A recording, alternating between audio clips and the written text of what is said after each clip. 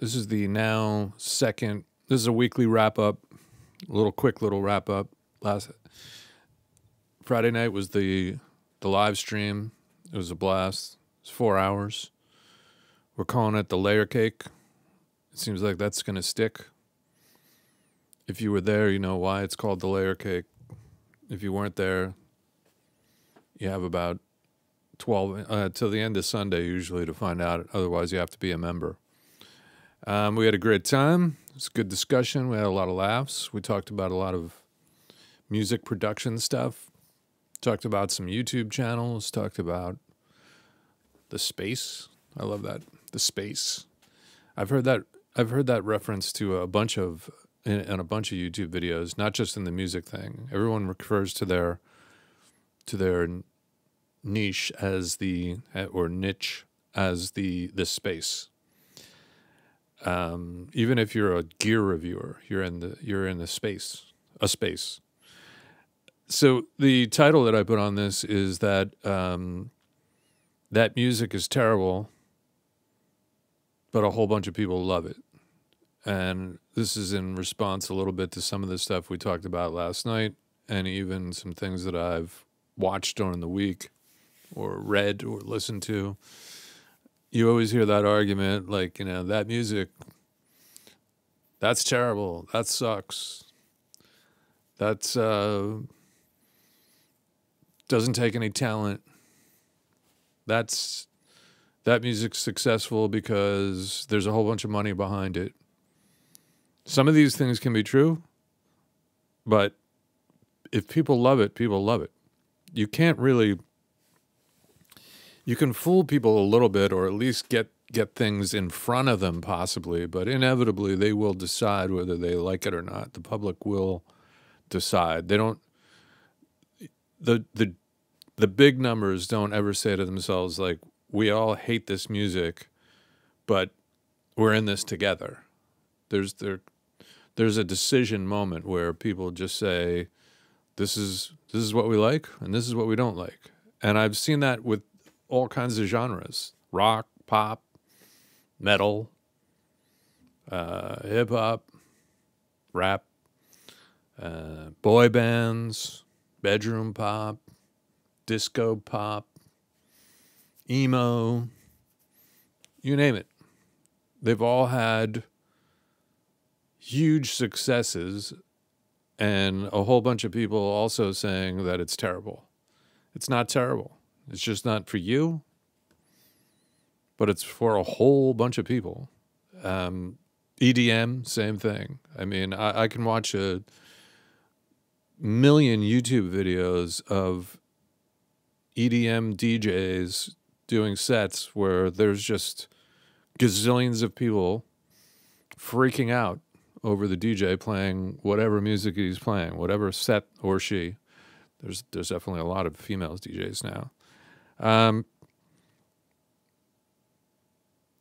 don't know where that all... it's always a fun debate, you know, whether something is terrible, whether a genre is terrible, you know, trap sucks, you know, all that kind of argument that you hear. Rap sucks, rock's dead, classic rock sucks. This is a boomer thing. Somebody likes it. It exists. It does big numbers. All those genres do big numbers. Country pop, new country. A lot of people say new country is terrible. Seems to be a whole bunch of people that also like it or love it. The layer cake.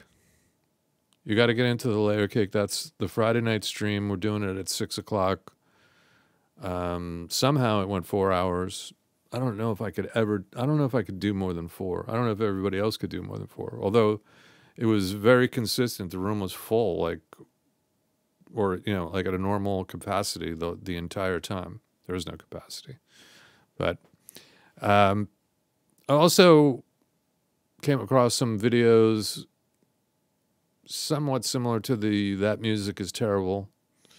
A couple of guys evaluating other producers, maybe up-and-coming producers, new guys, and Guy didn't have much of a track record, but they were sort of trying to investigate him to see like what it was all about. And apparently the guy wanted to charge a certain number, which was, I don't know, I think it was around $750 for a song. And I mean, immediately went through my head was like, that's ridiculously cheap. You don't hire producer / engineers, co-writer of any worth for $700.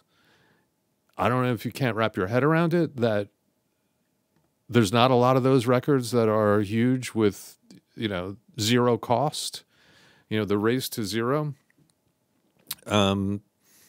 If you want to race to the bottom and not believe that you're worth more than minimum wage, because I will tell you that you're not doing anything of quality for 5 or 6 hours. So you're not making $100 an hour. You're probably going to be making like $18 an hour, which what you're telling me is that that's what you're worth.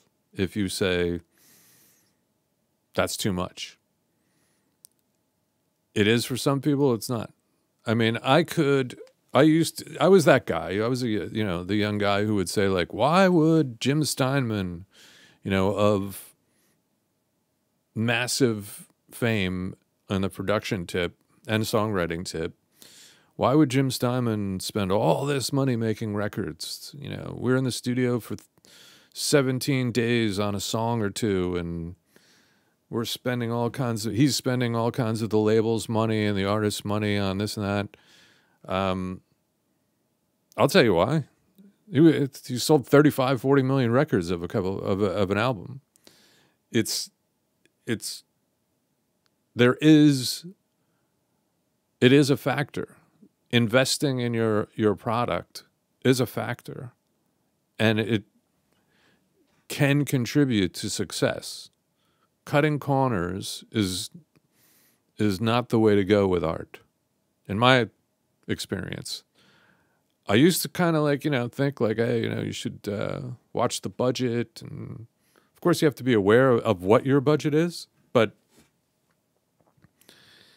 you should be trying to figure out how to invest in your art, invest in your product. Look at the guys and the artists that are hugely successful. Big investments, big gambles. They put all the chips in. Whether you like it or not, whether you want to think it's something that there's some other hocus pocus going on that causes these records to be gigantic, I beg to differ. I think the track record is there. Big investment equals big record. Big investment equals big artist, big star, big production. It's just reality. If you want to work for $18 an hour, if you want to pay $18 an hour to have your record made, you're going to get an $18 an hour record. It's another one of those rants, I guess, in some ways. I'm not pissed off about anything, but I'm just trying to maybe point out to some other producers and artists that, like, you know, don't think cheap. Don't think small. Don't think lowball. You know, don't be stupid with your money, of course. But think about investing in what the hell you're doing. Think about working with like the best people, not the cheapest. There is a difference. I hate to break it to you, but like there is a difference. And one of the excuses one of the guys made was that like, well, you got to know somebody to get in or whatever. No, they have to know you. Like I know plenty of people in power that have nephews and sons and cousins and daughters, and even with that power, they can't pull a turd across the finish line. It's, you know, occasionally they can, but even the ones that get a break because they know somebody, they bring it to fruition. It's not often that someone is talentless doesn't have anything to offer, but they're hooked up, and the people that hook them up are able to fool the masses. It's just, I've seen it not work so many times where there was a little bit of like, hey, let's just try and make this happen for so-and-so because she's so-and-so's goddaughter. And it fails, you know. But I have seen it work where, you know, hey, let's just try and make this thing work because it's so-and-so's goddaughter. And so-and-so's goddaughter brings something to the table and brings some talent or some energy on their own to make the art connect, transcend. As usual, you can take it for what it's worth. Check out the layer cake. In particular, the ending, the little speech by the proverbial bad guy. It's close to the end. Daniel Craig, a couple other people, the layer cake. And it's our Friday night stream also.